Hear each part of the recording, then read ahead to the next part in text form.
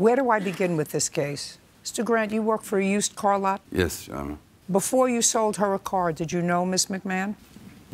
Before you sold... I don't know what this means. Before you sold her a car, did you know I had Ms. met her McMahon? before, Your Honor. How? Through a mutual friend. How long before? A couple of days. And other than that first meeting through a mutual friend, you'd had no contact with her? Absolutely. So you had no idea who she was or her background?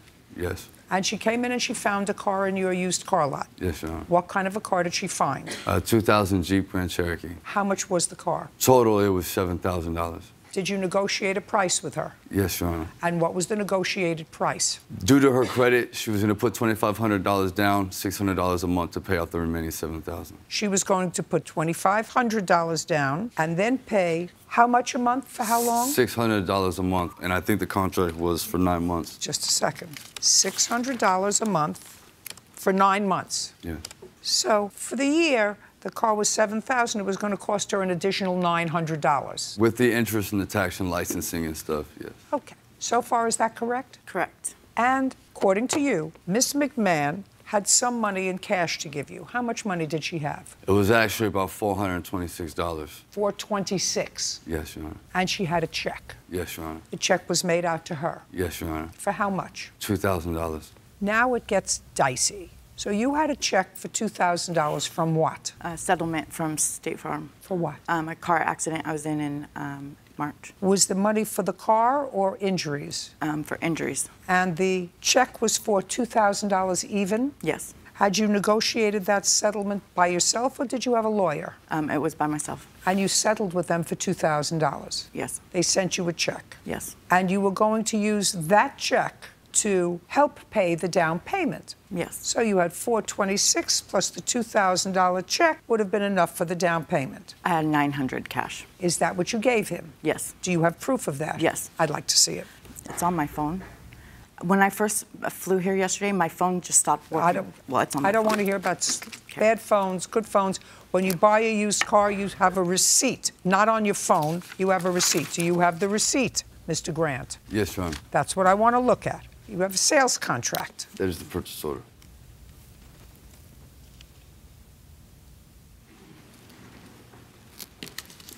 I have this. Down payment, $2,500. And the balance to be financed was $4,886.41, and the adjusted negotiated price was $654.99.